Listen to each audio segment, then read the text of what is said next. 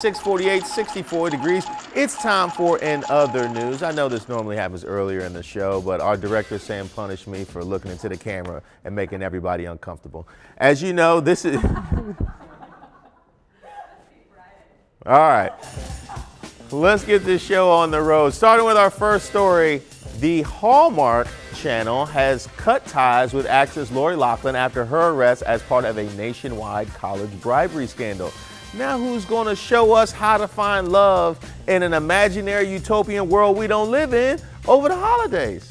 This leaves a cheesy void in all of our lives in between Golden Girls reruns. Hallmark has taken a stand. The only thing they'll co-sign anybody stealing is hearts. And even then, you have to ask first. In other news, Rosario Dawson, the actress and political activist, has confirmed she is in a relationship with Senator Cory Booker.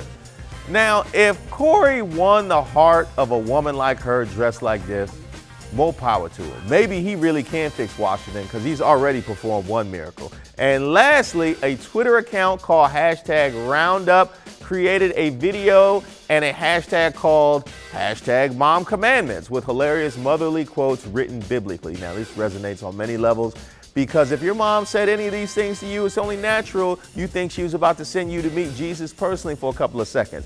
Like, thou shalt shutteth thine mouth when grown folks talketh. Don't thinketh thou art too old for me to bendeth you over thy knee. And my personal favorite, thou shalt not try me, from the Book of Mom 24/7. Let me know what you think of these stories with the hashtag GetUpDC, and let me know your favorite mom commandment. It is 6:49, 64 degrees. Coming up on Get Up DC, we'll get a final check of this morning's top stories, including what police are saying after 3 shootings in just 1 hour right here in DC.